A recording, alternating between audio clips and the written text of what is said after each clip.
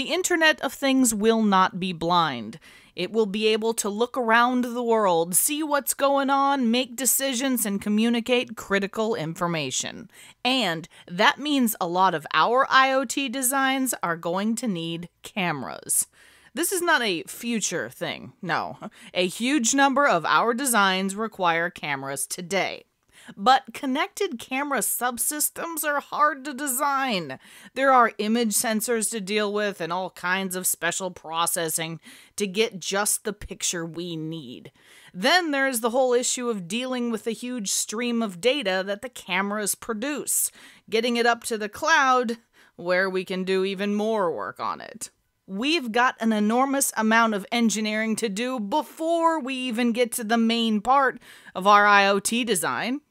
Hi, I'm Amelia Dalton, host of Chalk Talk. What we really need is a development kit that takes care of all of the image part for us. My guest today is Radhika Arora of Oonsemi, and we're going to talk about the new MatrixCam. Sounds cool, doesn't it? The new MatrixCam Video Development Kit, and how it can shortcut our next design's journey to sight. Before we get started, don't forget to click that link. There you can find out even more information about the new MatrixCam Video Development Kit. Hi, Radhika. Thank you so much for joining me today. Thanks, Amelia. It's great to be here. So a lot of IoT applications need video these days, but developing a connected camera from scratch is a huge project. I understand you have a new kit that can fast-track me to an IoT-based camera for my next project?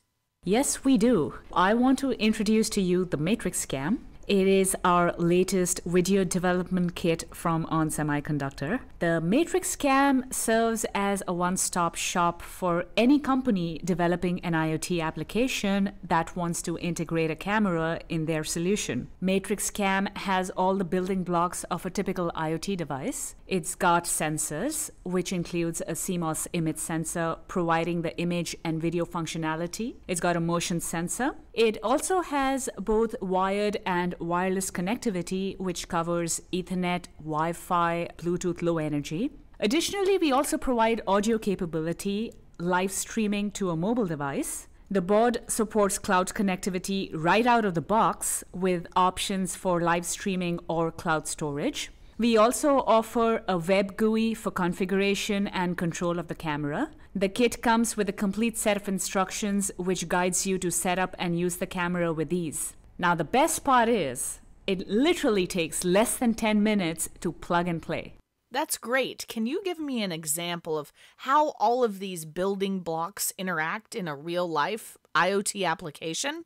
Absolutely. So the MatrixCam has all the essentials of an IoT solution. Our users can take the whole board as is and create an end product. Alternatively, they can take pieces of this and integrate it into their end application. So our modular approach to this reference design gives our users that flexibility. Excellent. So I'll actually like to walk you through a use case here, and for that, we can pick a smart doorbell. It's actually one of the highest runners in the IoT space. Okay, cool. Now, typically the camera in a smart doorbell is in standby until an event triggers it to wake up. In this case, the trigger can happen either through a motion sensor. So if there is any movement sensed within the radar of the PR sensor, it wakes up the Wi-Fi module. Alternatively, the Wi-Fi module can also be woken up if there is a Bluetooth-enabled device that it pairs up with. Once the Wi-Fi module is activated, it immediately wakes up the camera and the image processor. Once that trigger happens, there are essentially two things that follow. You can immediately get a live scene around the doorbell, and it starts recording on either the cloud or locally on an SD card. Okay. Some users prefer SD card storage just for security reasons.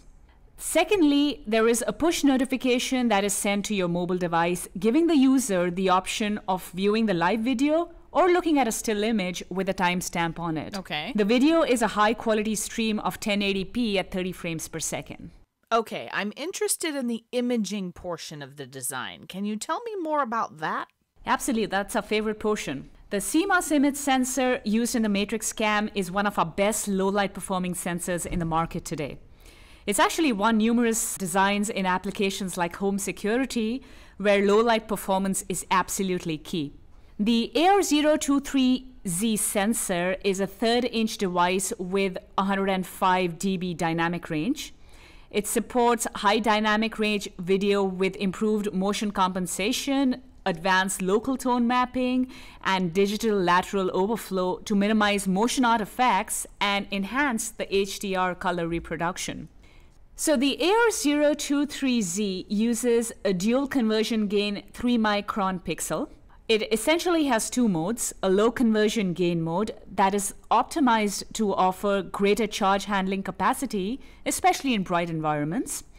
It also has a high conversion gain mode, which delivers increased sensitivity and reduced readout noise in low light environments. Okay, cool. So that dynamic range is really impressive, and HDR is really important in a lot of applications where we need to see both shadow detail and the bright areas. So how do you get the high dynamic range on the MatrixCam? For high dynamic range processing, it supports both on-chip processing and also off-chip HDR. By default, the sensor powers up in HDR mode. The HDR scheme used is multi-exposure HDR. So this allows the sensor to handle up to 105 dB dynamic range. The HDR mode in the sensor sequentially captures two exposures by maintaining two separate read and reset pointers, and these are interleaved within the rolling shutter readout itself. Okay. The intermediate pixel values are stored in line buffers while waiting for the two exposure values to be present. And as soon as the pixel's two exposure values are available, they are combined to create a linearized 16-bit value for each pixel's response. Now, these exposure ratios may be set to 4x, 8x, 16x, or 32x. Depending on whether a high SPI or a parallel mode is selected, the full 16-bit value may be output. We can also compress it to 12 bits using adaptive local tone mapping, or compand it to 12 or 14 bits. There are also options to output T1 only or T2 only or pixel interleaved data. Individual exposures may be read out in a line interleaved mode. AR023Z has the capability to output the T1, T2 exposures separately in a live interleaved format. And the purpose of this is essentially to enable chip HDR linear combination and processing. So that live streaming part, let's get into that, which can be really challenging in video. Tell us how you achieve live streaming on the MatrixCam. Sure. For remote viewing of the MatrixCam's live stream, a media server with Wowza streaming engine is supported on both Amazon as well as Google Computing Engine. The media server will pull the RTSP video stream from the MatrixCam via its public IP address. And Wowza runs on many different media servers. Today we support it just on Amazon and Google Cloud Platform, but there are a lot of different platforms that Wowza is compatible with as well. Now there is a second aspect to this, and that's video on demand. Using the same media server as we do for live streaming, we enable the Wowza streaming engine to record videos to cloud storage, and these can be accessed at a later time for viewing. There is also a third portion to the cloud connectivity here, and that is push notifications. So let's look at that for a minute. Okay. Push notifications enable the user to receive a message on their mobile device each time there is some activity detected. So in this case, the PIR sensor on the MatrixCam detects motion and starts SD card or cloud recording of the video stream and immediately sends a notification to the user. It does this with the help of Google Cloud. Now, these cloud messages can follow any format as long as they're only text. Oh, okay. Our user guide does a great job at listing step-by-step instructions on how to set up a sample push server on Google Cloud. The open source code for push server as well as the Android app is available on GitHub, making it super easy and customizable to implement this functionality in a device. Great. Today, we support Android devices, but it doesn't end here. Our team is working rigorously to extend support to web apps and iOS as well. So we have this device, but thinking in terms of it being a development platform, how do I get it to do what I want it to do? Is there an API for me to develop my application, and how does that work? The MatrixCam comes with an embedded web server and an embedded streaming server. Okay. The embedded web server allows for configuration and control of the camera. Clients can be built in any platform. We've got the Mac OS, Windows, iOS, and Android supported. You can use any programming language that supports making HTTP calls. And this can be done on a local area network using the IP address of the camera, or remotely over the internet if the camera has a publicly addressable IP address. Oh, okay. The MatrixCam also has an embedded streaming server that provides a live preview of the camera stream over RTSP protocol. This stream can be consumed by any media player that can process an RTSP stream. So one of the more popular clients is VLC. It can be downloaded as a native client for most popular desktop and mobile platforms. And you've seen these. These include the Windows, Linux, Mac OS, Android, or iOS. There is actually also a VLC plugin available for Firefox. Let me go into a little more detail on these APIs. Great. So, as mentioned, we provide a rich set of APIs to create and customize the user interface and experience on a large variety of platforms and browsers. So, there is live streaming that we support. Secondly, there's also configuration, which essentially entails network settings.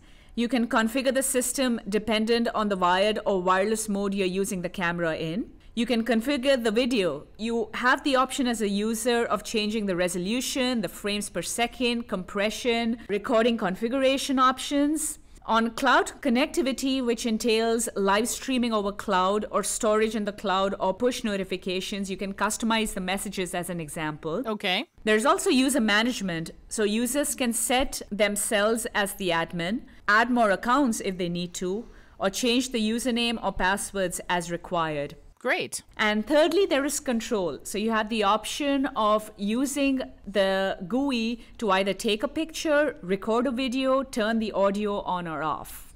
Now, I understand about these APIs that Oonsemi provides, but what about those of us who want to add our own APIs? How do we verify that our APIs will work on this platform? Well, we support exactly that feature. So we have an open source test suite that's available to test the application programming interfaces of the MatrixCam. There is an open source test suite under Apache 2.0 license available to validate the camera configuration and control. Okay. This can be easily executed from the PC. We also provide the option to test this from Android if so required. An open source test suite under a GPL license is available to validate the RTSP stream. And this executes from Android devices supporting Android 4 and up. And this is all part of the open IoT platform experience we want to give our users.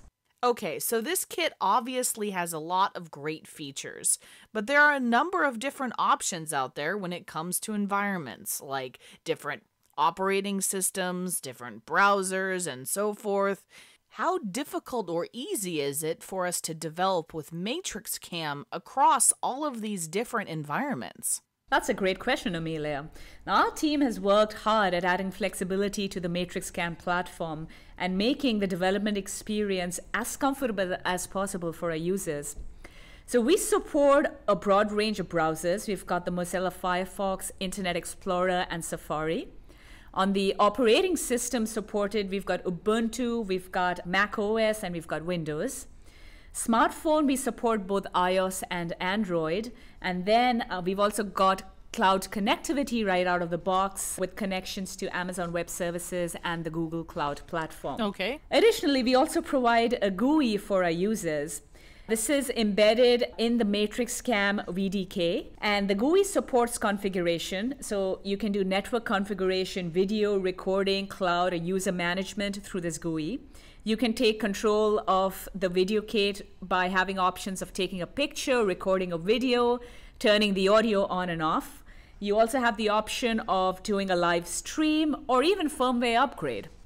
So here you're actually seeing snapshots of the GUI. So this is a live view of the GUI that you can view on your PC or on a mobile platform.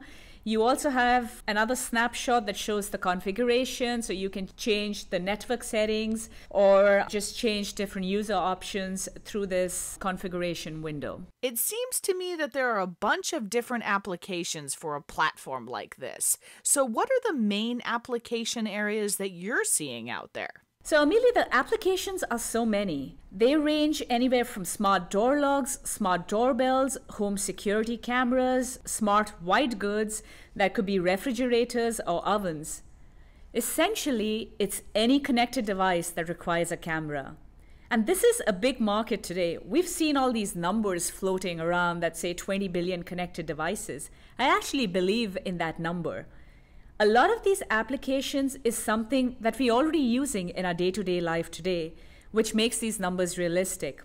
We will always have a door lock in our house. Yeah. We will always have a doorbell and a refrigerator. That's true. And what we are doing is augmenting these with sensors and connectivity to make them smarter. The potential is huge, and we at Oonsemi are super excited to be part of this IoT world. That is exciting. Okay, I'm ready to get started. Where would I go for more information? Well, www.onsemi.com/MatrixCam is your one-stop shop to meet all your needs. You can learn more about this video development kit. You can go purchase one. You have access to the bill of materials, schematics, Gerbers, software, user guides. So that's where you want to be. Fantastic. I'm on it. Well, I think that's all I have time for today. Thank you so much for joining me today, Radhika. This was super cool. My pleasure, Amelia. Thank you. Before we go, don't forget to click that link. There you can find out more information about Onsemi's new MatrixCam Video Development Kit. For Chalk Talks, I'm Amelia Dalton of eejournal.com. For more Chalk Talks, head on over to EE Journal's YouTube channel or check out the on-demand section of eejournal.com.